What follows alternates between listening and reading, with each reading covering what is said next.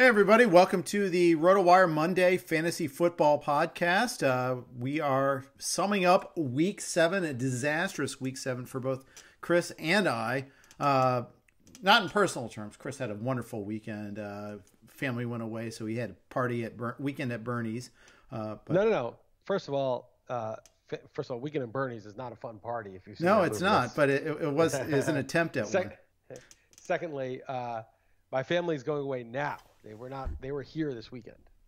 Okay, they just left today. I got you earlier today. I drove them out with my reaction to Week 7. Yeah. Well, okay. Let's talk about why it was such a disaster. It's pretty obvious. I mean, OBJ, first of all, out for the season, torn ACL, didn't have the decency to have a good game before he got hurt. No. First offensive play of the game, tried to make a tackle on an interception. That's about the worst possible way. That's really what it is that he wasn't even making a catch. It was just so gratuitous and stupid. Just pull an AJ Green, stay out of the way. So that was really, really bad. And then, that Ronald Jones basically looking like turning the corner to be a reliable every week back, and then drops a pass. Fournette comes in, plays great. That was horrible. Deebo Samuel, who I waited 4 or 5 weeks for, hurts his hamstring during a blowout. That was horrible. I picked up Jeff Wilson, genius that I am, but I didn't start him because I didn't know that McKinnon was getting a day of rest because nobody knew that. And I actually did start McKinnon in another league, started Latavius Murray over Jeff Wilson. Then I was like, well, I didn't start him, but at least like going forward, this could be really valuable. Hurts himself out probably a few weeks at least. So that was worthless. I had Denver plus 9.5 as my best bet. They're down 10-6. They're sacking Mahomes. They're moving the ball. And I'm going against the Chiefs defense in a high stakes league. Pick 6. Okay, fine. Denver gets the ball, drives down, kicks a field goal, 17-9, kickoff, return touchdown. That's it. That's it for my Melvin Gordon share. I started Gordon over James Robinson foolishly. Then Gordon's game flow got destroyed. Then he decided to do a flea flicker flip over Drew Lock's head. That just made it worse. I could go on and on. I mean, there are so many things that happened, and it was just like one after another. And I'm watching in disbelief, just thinking, what is my purpose on planet Earth? Like, why am I watching this? What is the point of doing this? And by the end, I was in a pretty sour mood, to the point where I just kind of checked out, talked to Heather for a bit, went to sleep. And when I woke up this morning to take the dog out, at first I was like, yeah, I'm a little tired, but I feel all right. And then it all came like roaring back, like a bad night of drinking where you started to curse out somebody, and there was some, you hit on the wrong person. It was in my single days. And it was a total disaster. And that's what it felt like. It came rushing back, all the misery and horrors of the night before. Oh yeah. And I'll tell you what, similar experiences. So my primetime team, really good team, was heretofore a really good team, and now it's in shambles. Yeah. Mixon hurt. Myles Gaskin on bye. Okay, normally, hey, great. I made a great pickup. I'll have him as a bye week fill-in, so it shouldn't hurt that much. No, I needed him. This was my bye week fill-in. I needed him this week. Josh Jacobs, terrible matchup. Rojo drops a pass, then Fournette takes over. OBJ, CeeDee Lamb, 1 catch. And then DK Metcalf in the nightcap. I'm like, or at least I'll have Russell and DK Metcalf. I'll get 130 and get out of here. I'll be all right. No. I got 2 catches. I had a touchdown called off. It was just ludicrous. It's just everything went wrong. Mark Andrews was on bye. So, okay, at least I had Hawkinson. That was my one good player. I picked up Russell Derek Wilson Fells for Mark Andrews in 2 leagues. He got me 0. And then I'll one-up you on Metcalf, who I needed also. Not only did he do nothing, and the TD got called back, the one great play he made was on Budda Baker, who had an easy pick 6, but Budda Baker was jogging because he didn't think some, as you said, Usain Bolt type guy is going to run out of nowhere and get him. And that was a 6 points desperately needed in the stake league. I was starting Budda Baker in an IDP league. So not only did DK Metcalf not produce for my NFFC team where I desperately needed him to, he actually interfered with another league. He personally intervened and cost me 6 points in another league while doing nothing for me in the league that I used him. He's like, if they're not going to throw it to me, nobody's scoring. Screw that. No, yeah. I've got a different league, a super flex league with both Kyler Murray and Wilson, which I'm not complaining because they've been very good to me. But that sequence of Wilson getting picked off, and then Arizona not being able to convert into points at the other end, where Murray was actually losing yards, it's like, ridiculous. Yeah, you're probably all right with those two guys in a super flex. It's almost like you'd have to have botched the rest of your team so entirely. You know that like Murray and Wilson's played, I think, 6 games. Murray's played 7. They're both like top 3 all time in QB scoring over those spans. I know, it's ludicrous. All time. It's ludicrous. Like in the history of football. And I think, I don't know if it was Scott Barrett. Somebody posted this on Twitter. I can't remember who. I like to give him credit. Maybe it's Tristan Cockruff. There's somebody who like compiles stats like that. And he said something like the number of quarterbacks that have had, whatever, 40 or 50, whatever the number is, whatever the threshold is, point weeks from like 1989 to 2009 is like the same amount as they've had so far this year or something crazy. Wow. That's amazing. It is amazing. So there's a lot of other stuff going on. We mentioned that. Let's just talk Cowboys for a second. They're a disaster. This was this beautiful offense. Yeah, it had some problems, but Dak helped it overcome. And now it's completely off the rails. It went from a top 5, top 3 offense, one of the best. Dak had the hottest start of all time, to now it's ruined everybody. The Amari Cooper might not be ruined. Zeke isn't ruined, but he's definitely lessened. But CeeDee Lamb, Michael Gallup, you can't use them. I don't know what I'm going to do going forward, especially now that I lost OBJ. I think I still have to just cross my fingers and hope. Yeah, you're going to use – I would use CeeDee Lamb probably. Depends. But it's all very downgraded. And, Dalton's out probably for a week or two also. So, I forget the name of the guy who took over, like a rookie 7th rounder. But Ben DiNucci. Who knows? He never, Romo was undrafted, but the offensive line, we were talking about this on the XM show, but people say, running backs don't matter, and you get into all that BS about, it's just stupid. But, I could argue that quarterbacks don't matter, and that seems ridiculous. You're like, quarterbacks, that's all that matters. That's the most important position. But if you look at it, like the quarterback is, unless it's a transcendent quarterback, which there's only a handful, he's as good as his offensive line. Look at Baker Mayfield, how well he played against the Bengals. Baker Mayfield, in my opinion, is not a very good quarterback. But when he had time to throw and he had a cornerback to pick on, or maybe more than one, he was just able to go 22 for 23 after his cold start, and the one miss was the spike, and 5 touchdowns to a bunch of scrub receivers. No Hooper, no Beckham, and he lit it up. And I just think like when you have any reasonably competent NFL quarterback, and Mayfield's probably the floor of that, and he's got great protection, he's going to do well. And so, but the converse is also true, that if you have any non-transcendent quarterback, and maybe Dak is even better than we realize, and they're behind a terrible offensive line, they're not going to do anything, and it doesn't really matter. So in that sense, the quarterback doesn't really matter except at the extremes. The extremely great quarterback who's going to do it no matter what, the extremely bad quarterback who can't do it no matter what, and then the extreme offensive lines where the offensive line is so good or so bad. But pretty much the quarterback is just so dependent on having time to throw. And what do the best defenses do? They get to the quarterback. What they basically do is they create the condition that makes it impossible for the quarterback to do what he's practiced. And on the show, I was talking about tennis, and you're more of a tennis player than me, Jeff, but I played a little tennis. Mm-hmm. And if you ever take a tennis lesson, they hit it right to you, and you step into it, and you're hitting line drives perfectly over the net. But then if you get in a real match and someone's, lobs it deep, and you're like at your backhand and the ball's bouncing over your head, it's not easy to hit a good stroke. And so, that's the difference between a good tennis player. Right? Anybody can swing at an easy ball, but, what do you do when it's not set up for you? And I feel like the best defenses put quarterbacks in a position where they're swinging at a really difficult ball all the time, and most of them can't do it. But you put any quarterback in an easy situation, they're going to look really good. And so these offensive lines in Dallas and Cincinnati, Giants, Jets, there's no fixing the QB problem until that's fixed. I think you're probably right about that.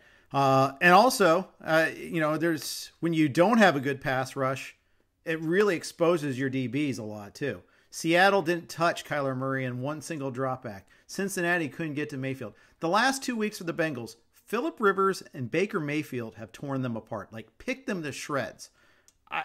That's your sign right there. Right. That's right. So Ryan Tannehill, have yourself a day next week. Yeah. Oh, he's going to go crazy, or Henry may just bludgeon them instead. But either way, it's going to be a good choice for them. But it's true, when Rivers and Mayfield look like Pro Bowlers, it's probably not Rivers and Mayfield. It's probably the defense. And it's so obvious what I'm saying, but people think, oh, this quarterback is so great. Oh, he sucks this year. He's great this year. Matt Ryan sucks last year. He's good again. He's bad again. Like, dude, just I'm not saying all quarterbacks are exactly the same, but pretty much a competent NFL quarterback will carve you up. Look at Kirk Cousins when he has time to throw. Will carve your ass up if he's got time to throw. And, that's the whole game. And why do teams invest so much in left tackles and edge rushers? Why are those routinely after the quarterback the highest paid and the highest picked players? Because those guys create the quarterback or destroy the quarterback. That's their jobs. It is. And there's a thread going around Twitter talking about Aaron Donald and whether he can handle the run and what the splits are. It's like his job is to create havoc. That's what he does. They take him out sometimes because, it's a rotation like everybody else. He could play the run, but that's not what they want him to do. He is not a run-stuffing defensive tackle. He is a guy that's supposed to create havoc and just blow things up. Yeah, if you get the rush from the middle, it's really tough because most quarterbacks, pocket passers, step forward, right? I mean, you see Brady or Breeze or all the great pocket passers. The rush comes from the edge, and you step up in the pocket. That's what the pocket is. It's like a boundary to protect the quarterback. You step up and step into the throw. And again, it's like hitting a tennis ball. If you have it so you can step in and use your proper motion, not back foot bailing out, but really step through the throw, you're probably going to be accurate. You've done it a million times. But if you get the push from the middle, good luck. There is nowhere to go. You step in, you get crushed. So, if you're Pat Mahomes or Russell Wilson, you can escape maybe, but that's why that push from up the middle is so devastating. Yeah. Speaking of that, did you notice all of a sudden overtime, Wilson had no time to throw? All of a sudden Arizona figured out, oh, we know how we can blitz them and confuse them on our blitzes, where they couldn't do that all game prior to that. It was weird. The game, Seattle, every game with the Seahawks is so weird, but this was the weirdest game I've ever seen. One of the weirdest games of all time. Overtime, when there were so many shifts in overtime. Usually overtime's one drive and it's over, or there's one drive and then a field goal and it's over, or there's a couple drives and the teams both suck and it's a tie or something. It's never one team's almost certainly going to win, and then all of a sudden the tables turn, and then it was the most bizarre back and forth. The Cardinals had 4 minutes left. They were down 10. And they're running the ball. Yeah. And I'm like, what are you doing? What? I was talking to the screen this morning because I watched it on the rewind. I was like, what are you doing? Go. What are you even thinking? I did not understand it. And they got that roughing the passer or something. They kicked the field goal and they got that. I didn't even see if it was legit or not, but that got them. They were going to kick the field goal, and that would have. They did kick the field goal. It was good, and they took points off the board. That was a huge play. So this roughing the passer thing puts me in line for the cover again. They get the touchdown. Then Seattle gets the ball on 3rd and 2. They hand it to Carlos Hyde. Then they punt, right? And they give Arizona the ball back rather than just trying to get Russell Wilson put in his hands and let him get a first down. And then it's just the whole thing was so crazy. Then overtime they ice their own kicker who makes it. He misses it. Seattle's got the Metcalf touchdown. That's called back. Russ throws a ridiculous interception. They get back and they score again. And even the last play in overtime before the field goal, they lost 5 or 6 yards. You remember that? They tried to run it and they lost a bunch of yards. Yep. Wild game. Seattle and Arizona in particular against each other play weird games. Remember there's that low scoring overtime game. It was 12-9 or 9-6 or something like that. It was so bad. It was art. It was one of those. Vaguely remember it. I think I've deleted it from my. And Pete Carroll is such a good and bad coach at the same time. Yep. That's why he's in all these weird games. He's not a coward. He's willing to take chances. They finally the let Russ cook thing is obviously good, and some of the play design on the offense is good. But then the clock stuff, he's always wrong about. He's always punting foolishly. Yeah. He's such a weird coach. Like, it's like he's like in a dimension that's like, it's not like he's in the Belichick, Harbaugh, Andy Reid level, but he's like in his own dimension where he's good, but he does strange stuff. And that's why the games are weird in part, because they don't close him out when they should close him out. I mean, Seahawks should have won that game, and they just couldn't close it out. Right. I think they, and I know like the interception he threw in the end zone was targeted at Metcalf, but it was kind of like an attempt at a throwaway, and he just missed it. But they didn't. They just gave up on throwing to Metcalf because of Patrick Peterson. It was almost like they gave him too much credit. I know everything was working with Lockett so much early on. I think that was it.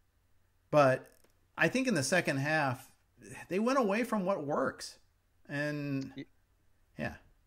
They went into a shell a little bit. They weren't as aggressive. They weren't, once the Cardinals were down, I think when you're up 10 and you have offenses like that and defenses like that also, go up 17. I mean, you don't want to use clock and punt. I mean, it's the Belichick way.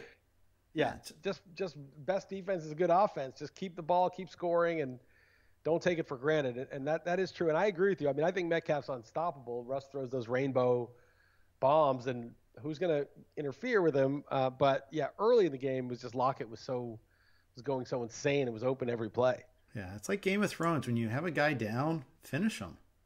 Don't do anything for style points. Don't do anything. Oh, the mountain. Spoiler alert. Yes. It's not too soon anymore, is it? No, it's not. Yeah. Speaking of the Seahawks, Chris Carson has a midfoot sprain. MRI just came back. Seems like he'll miss some time. Although we thought he'd miss time after that Cowboys hit on him too. I guess that should have been our sign though too. That Cowboys game was as close as it was, and the Cowboys are just awful. Maybe that Seattle, even though they were undefeated, they're not that great anyhow. Their offense. How about the Patriots? How about the Patriots almost beat them? Should have beat them. Yep. At the 1 foot line, the Patriots suck. Yeah. I mean everyone's like, I thought, oh wow, Cam's going to be a monster this year. Look how good he looks. But maybe that wasn't the correct takeaway. Maybe the correct takeaway was anybody can go crazy against the Seahawks. Yeah, I guess so, because boy, they haven't shown it since then. And the week after, they just ran the ball a ton against the Raiders. So we're like, okay, it's just Belichick game planning. All right, fine. Then they had COVID, and that Chiefs game was just a giant anomaly. And then the following week, okay, fine, they had 1 day of practice. What's the excuse this week? I mean, the Niners are good, but they're not world beaters. My excuse is that, the Niners, though, are really good when they're good. Yeah. But that another strange team that, they killed the Giants and Jets. Okay, those teams suck, but those road games with down a lot of players, killed them.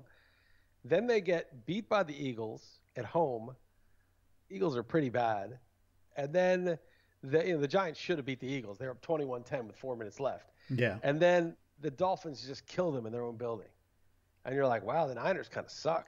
Yeah. And go into New England and just annihilate them. Now we're like, oh, the Patriots kind of suck.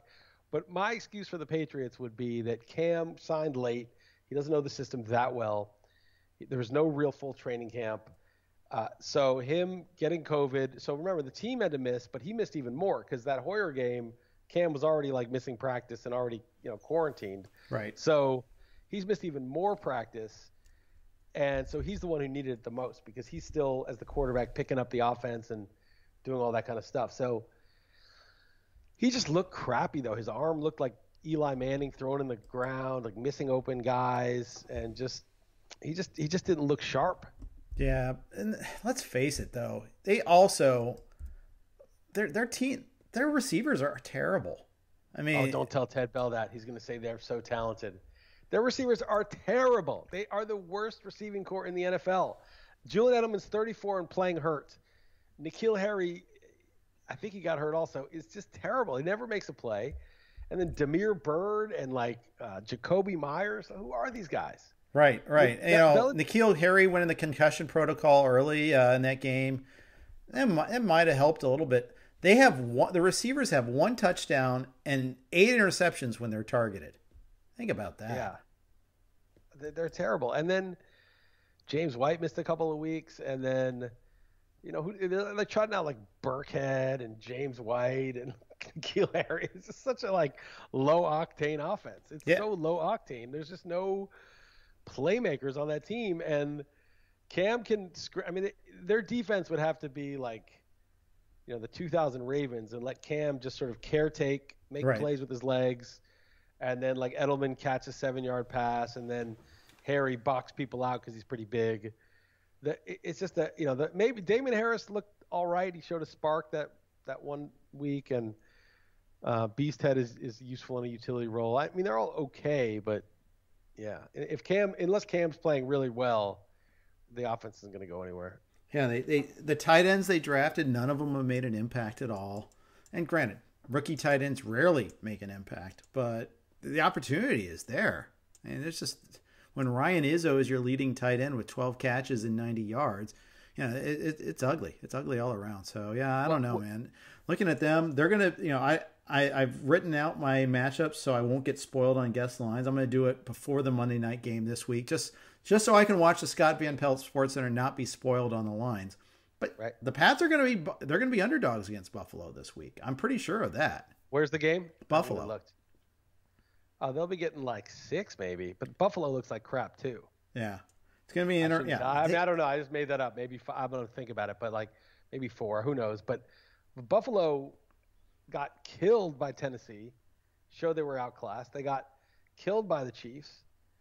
Got totally outclassed. Like they were 4-0. It was like, oh, maybe Buffalo's in the same class as the Chiefs and the Titans. It was like, oh no, they're not.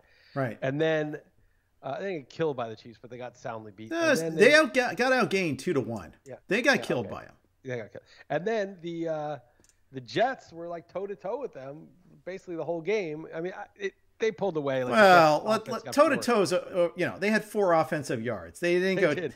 But a touchdown and 2-point conversion on the last That's drive. one big-ass toe. Yeah. I think that, the thing is, but the Bills are off right now. And I know they're missing John Brown. They're not getting much out of the running game, but they had 8 field goal attempts. That just won't. Yeah. That's not going to hold. You got to be able to finish. Yeah, especially against the Jets. Yeah, who they blew out the first time too. I'm gonna, I did get some pushback last week saying, hey, you need to downgrade Josh Allen after how he looked the last couple weeks. It's like, well, you know what? They're facing the Jets, so not so fast. Now I'm gonna have to. I don't know how low I'm gonna have to push him. The season long, I have him below Justin Herbert. I have him. I mean, he's still good. He's still going to get the rushing floor, and he at least has established that he's a real passer now. He's not like just a running quarterback who occasionally throws. He's graduated into he can throw when he needs to. Okay. And maybe John Brown is better than we think. Cole Beasley had a big game, and because they kind of like took away Diggs a little bit, but maybe having that third guy who's really good and connected with the quarterback is kind of important to them. They also had a tight end COVID outbreak. They had one healthy tight end, Tyler Croft. Dawson Knox and like 2 other active tight ends were all, Knox was positive, and then the other, like 2 other guys were scratched because they were in close contact with him. The only reason Tyler Croft wasn't was because he was on paternity, like he and his wife was having a baby, so he was with her on the day that he got diagnosed or whatever. I guess that might take away some of your options, your blocking options, takes away some of the running lanes maybe. I don't know. But still, it's not what you expect. They won, and that's about all you can say. They did not cover. The Jets covered. Rufus lives. So we'll see about that. Saints didn't cover, though. I had the Saints. Oh. I had the Jets and the Saints. The Saints, they were lucky to win. I mean, Joey Sly, 65-yard attempt. Falls a couple yards short. I was rooting for it, even just because it would have been cool, though I did have the Saints as my survivor pick. But the Saints, I still kind of think the Saints are good, but they just allow more points than a good defense should. And, the Panthers are okay. But you were talking about on the show that Lattimore got beat pretty easily, and usually he doesn't. And, Teddy Bridgewater looked good to me. That was the takeaway I had from that game. I watched a lot of that game. He pulls it down and scrambles a little too much for my liking, and he's not fast enough to be able to do that. But that's also probably a function of the offensive line, maybe not giving him enough time. But he feels like to me he can't make the play and then throw. He can't buy the time and then throw. Where if he pulls it down, he's going. That's the way I see it. Well, he made some great throws under pressure on the run. Did he? Like, Okay. He was, so I haven't rewatched that game 9.1 YPA, 2 touchdowns, no picks, and made some tough throws and under duress. And there was duress. Like he was getting rushed a decent amount, and they took away the run game entirely, so he had no, he didn't have the cushion of that. He was just throwing the ball and kept them close. He looked pretty good to me. I mean, kind of good like in the Mayfield way, where he can make some plays and move around, but he's not a good enough athlete to really scare you. And then if you're not an athlete, if you're like Mayfield or Bridgewater, they're not like statues, but they're not athletic. If you're like those guys, you better be like Tom Brady good in the pocket or Drew Brees good, because you're giving away a huge advantage in the modern NFL. That's true. Speaking of Drew Brees, he take away his top 2 receivers, still moves the ball pretty well, I thought, all things considered. It was annoying that Kamara got a touchdown pulled away from him. Then, other people just jumped in. But like, it was Callaway, it was Harris, it was Jared Cook getting a touchdown. They got by, and they're 4-2 still, game behind the Bucs, and they beat the Bucs. The Bucs are still the class of the division, plus 80 in their scoring so far this year. They look really tough. Well, what they did to Green Bay was pretty big. That was a big win. And then going into Oakland on the road, which Oakland just beat the Chiefs in Kansas City, before the bye. That's flexing some muscle. And also, like, their loss was to the Saints, and that was early. They almost lost to the Chargers, and we're like, oh, the Bucs are a fraud. But then we realized, oh, Justin Herbert is legit. So it doesn't look quite as bad. And they look good. And Brady's now, they're going to get Antonio Brown. Brady's got so many weapons. He looks good. Fournette and Ronald Jones both look good, but I wish it were just Ronald Jones. And it's they're one of the favorites, man. It's like them. In the NFC, they're probably the favorite. In the AFC, Chiefs and Titans and Ravens, those 3 teams probably still not the Steelers. I put them 4th, even though they're the only undefeated team left in the NFL. The Titans were better. Ben, in that second half when the Titans made their run, could not convert any drives. That's why the Titans came back. They kept having to punt or they had turnover. And, Juju's getting all these targets, and even Deontay Johnson, who got 2 touchdowns at all these targets. But it was all dink and dunk. There was one 28-yard play to Juju, but most of the ADOT is like right around the line of scrimmage. Yeah. So it wasn't – I don't know if the Titans did that on purpose, if Vrabel set it up so that they had to do that. But they stifled them in the second half. And the Steelers could have put that game away if they had just scored more or got some first downs, but they couldn't do it. So I don't think the Steelers defense is really good, but offense is more important. So I'd agree with that. I'll put them 4th. They should have targeted Claypool more, and then my ranking on Claypool wouldn't have been so bad. They should have done that, Jeff. Maybe they'll learn their lesson for having almost lost. Yeah, that'll teach them, because my ranking is way more important than their result. That's for sure. They care about that. They do. They clearly do. I'll talk to Tim Benz, my Thursday radio guy from Pittsburgh, about that, but we'll see what we can get in place. I'm looking at the standings right now. The NFC East, every team in the division has a negative 30-plus differential. Every team in the NFC West is plus 31 or better. Just interesting, and some of that's against each other too. The Eagles, they still make mistakes. I mean, the Giants were right in that game Thursday night until the very end. Right in it. They were up 21-10. They weren't in the game. They had it won. I know. Evan Ingram holds on to the ball. It's all over. Don't get me started on Evan Ingram. How bad of a football player Evan What Ingram a drop. I mean, what a horrible drop. Just a drop on the interception, and I saw the next day one, so I'm not sure exactly what happened, but it tipped off of Ingram, the interception. There was another interception earlier in the year where Ingram didn't break back for the ball that hard. No. He's always hurt. He's always he's not a good blocker. But the play I'm talking about is the third down play in the fourth quarter. Yeah, of course. They get a first down. They run out the clock. It's over. Game's entirely over. I know. He just dropped it on the sideline.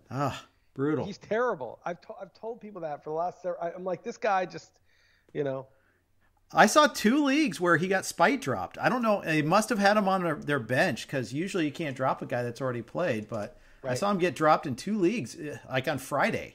It was like, right. I've had enough. I'm out. Yeah, he sucks.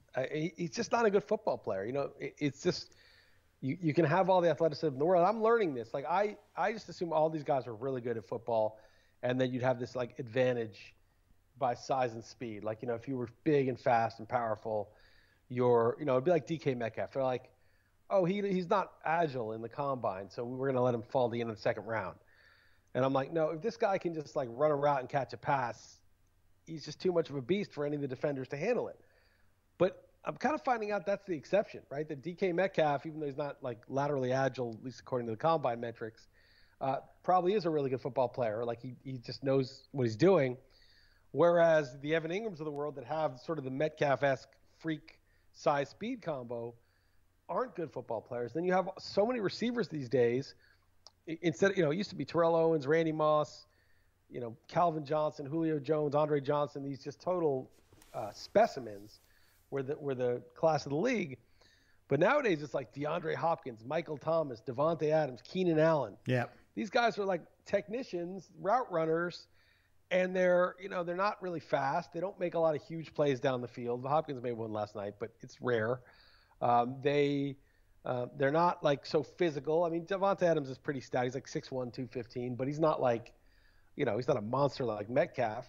But these guys they have football skill. They don't have that like freak athleticism, but they have football skill. And, I want obviously both if I can. Someone who can break open a game like Odell Beckham. The problem with Odell Beckham is he's like a sports car. He's too fragile. He just can't. The last few years, it's just he couldn't. First few years he was great, but I want a guy who can break the game open.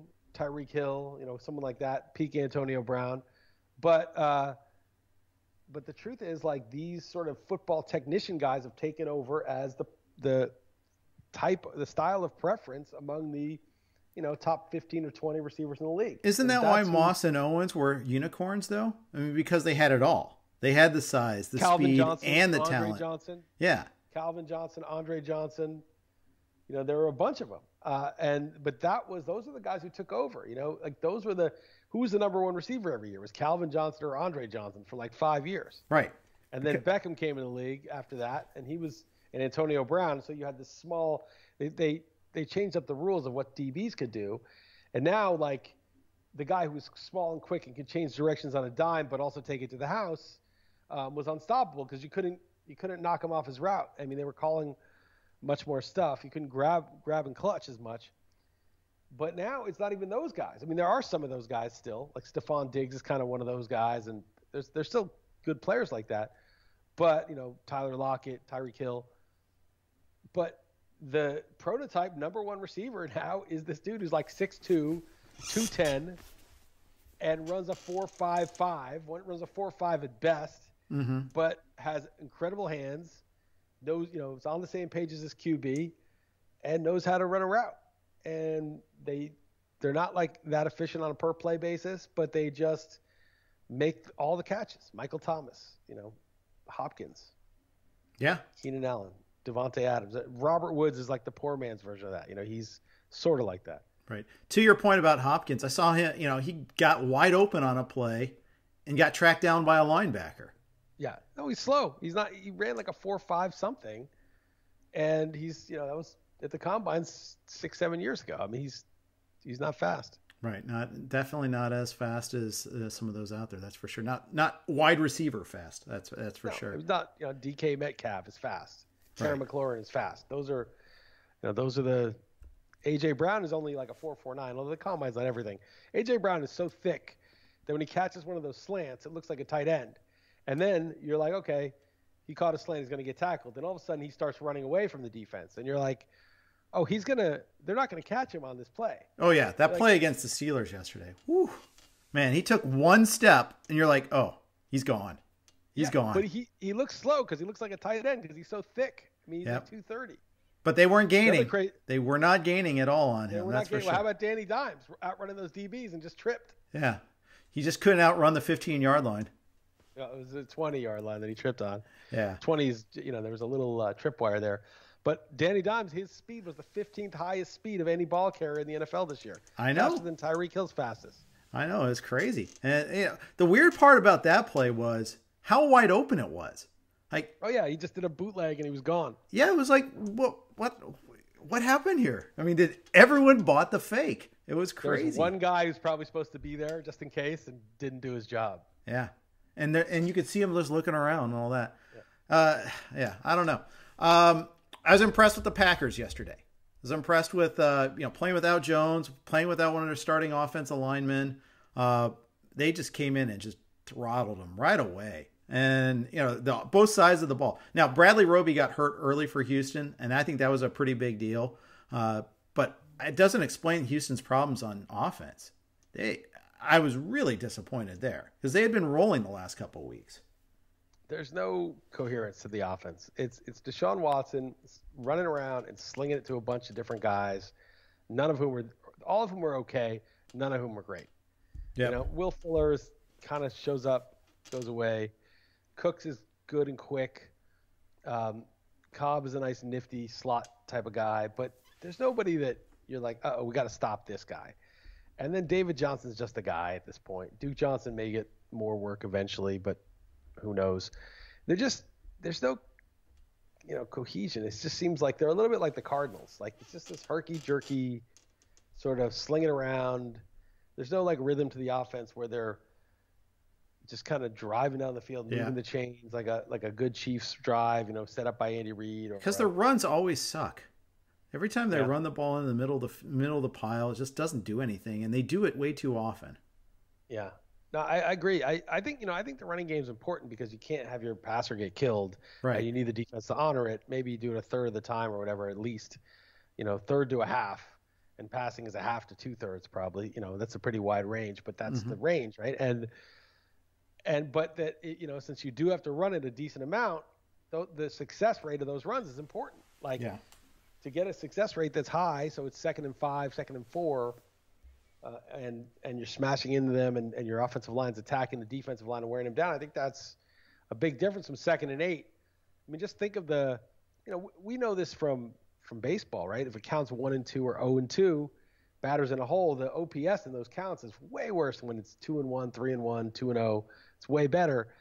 And I'm sure it's the same thing when it's 2nd and 9, 3rd and 11. It's terrible, right? The YPA and the success rate. Whereas if it's 3rd and 2 or 2nd and 5, the whole playbook's open. And I think it's probably the same thing. And so we might look at I don't know how they measure when they say, the running back.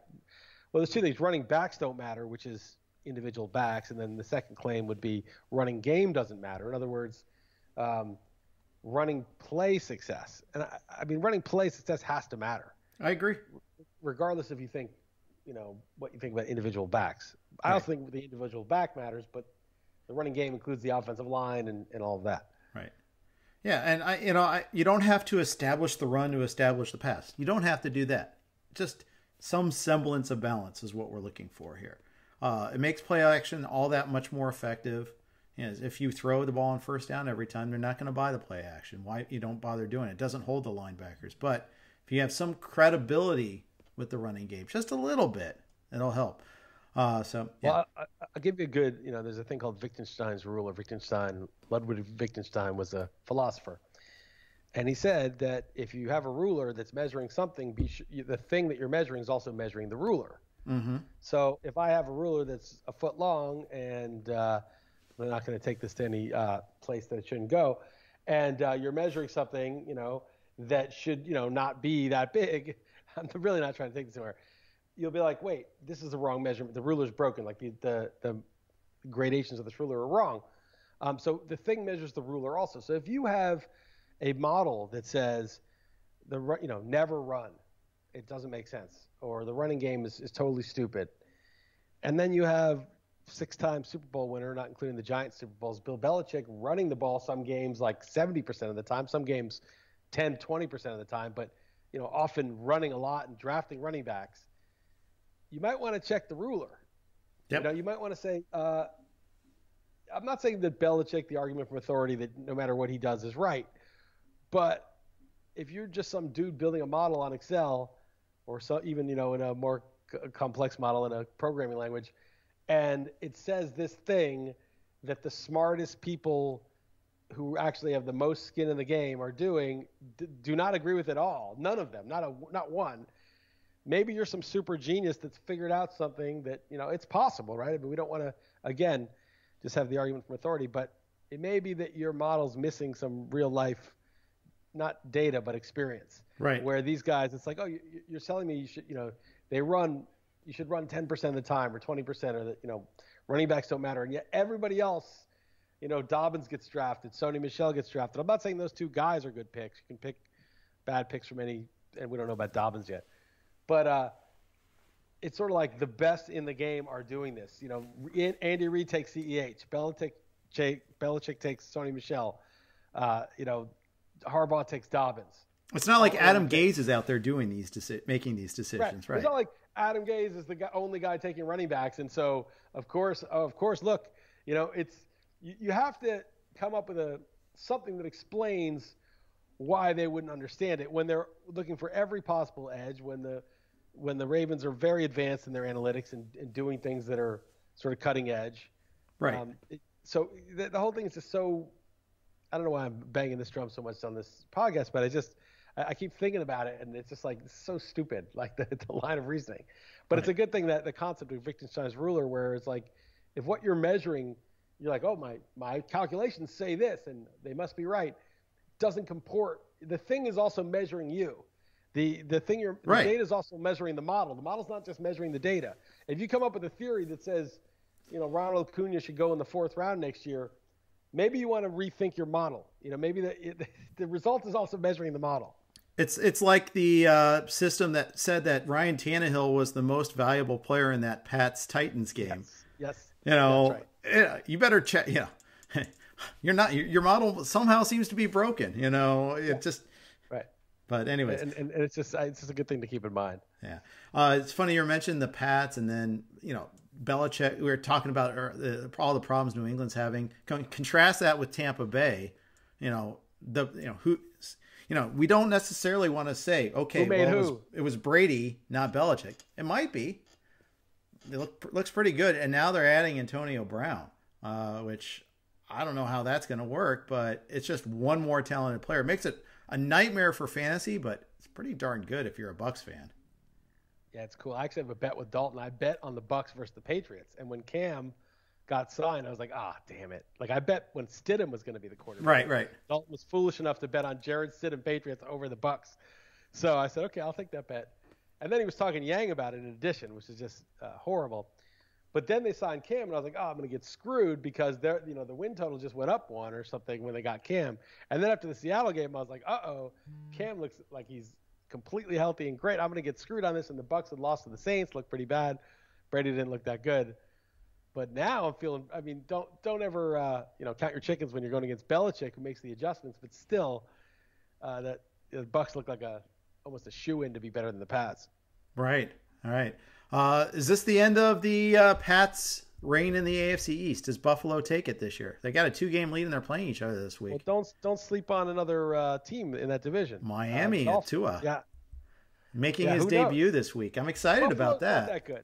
Buffalo is like a 9-win team, I think. Their defense hasn't looked. I know Tre'Davious White was out for a bit, but Buffalo has a negative point differential right now. You know that? They're -4. That's crazy. So the Dolphins are plus 47, and a lot of that 47 came in San Francisco. That's true. So, the Dolphins right now are probably the better team, or at least, close to it. We'll see what Tua brings. Maybe really good right away. And then never sleep on the Pats, right? Because they're going to play twice. Right. So that's they're right there. That can even it up. We just know what team is definitely not going to win. We just know that there's one team not going to win. Yeah. -118 so far for the Jets. That's crazy. We'll finish with another news item. Kenyon Drake has been diagnosed with torn ligaments in his ankle. He'll miss at least a few weeks. They're on bye this upcoming week, but it is totally Chase Edmonds' season. And Edmonds is the better looking back, though, too. It's just, Drake had another hideous drop in the passing game. He's just slower. It takes a while. Edmonds just goes. You can tell it's a big difference. So remember in draft season, people had Drake, end of first, early second. And it was like, look how good he was in the second half last year. And it looks a little like the Amos Zeroué, or even worse, Kevin Barlow syndrome, where you're really fresh. He wasn't used much in Miami. He goes fresh in the second half. It's a small sample. He has 4 touchdowns in one game against a weak opponent. The overall stats look great. And then, well, now you're the feature back the whole year, starting week 1.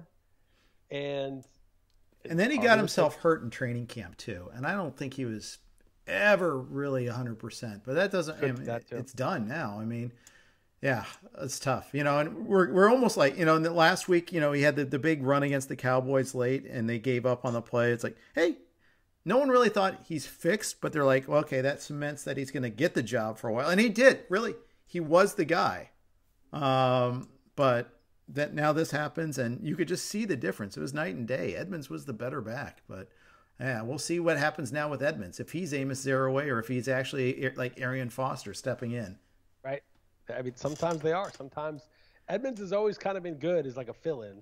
Yeah. But, yeah, it's a whole different thing. Kevin Barlow was great as a fill-in to Garrison Hurst, and then – I think it was Garrison Hurst. I could be wrong on who that was. But anyway, then he get the start, and that was the end of that. It was. What are you working on for East Coast offense this week? I don't know. I was going to write about all the misery in detail, but I kind of did that already in my observations. Because the reason I didn't want to do it, but I just couldn't write about the games without getting it off my chest. I felt so just disgusted with I just didn't want to think about football, but it's my job, so I have to do it. Mm-hmm. So I had to bring myself into a state of mind to do it. So I just had to dump it. So that was going to be East Coast offense, and now I'm not exactly sure. I don't know. I'll make up something. I was thinking about just the idea of this, which is that, you know how things are nonlinear, right? If you're well, things not everything just is incremental linear. So that if you're going against an average defense, and then you go against a 60th percentile defense, okay, it might be a little harder, but a 70th percentile might be like an earthquake where that's twice as hard. And then the 80th percentile is twice as hard as that. And the 90th percentile is 5 times harder than that. And if you go against the top defense in the history of the league, it's 100 times worse tougher than the 60th. I don't know exactly.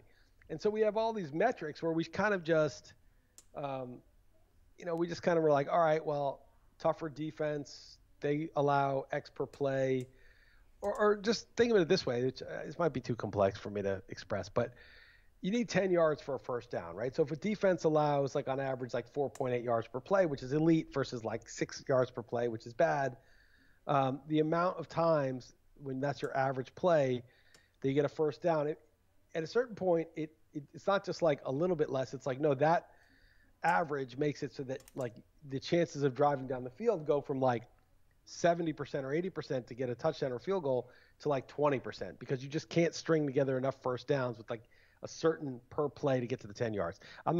It's probably not linear. It's not just it goes down. It might drop significantly when you get below a certain average. Right. And suddenly it's almost impossible to string together 3 first downs. Right. And that's, what you need to get to a field goal on average starting position. So just little things like that I feel we just kind of look at everything sort of, our presumption is better is better, worse is worse, rather than it's exponentially better, exponentially worse.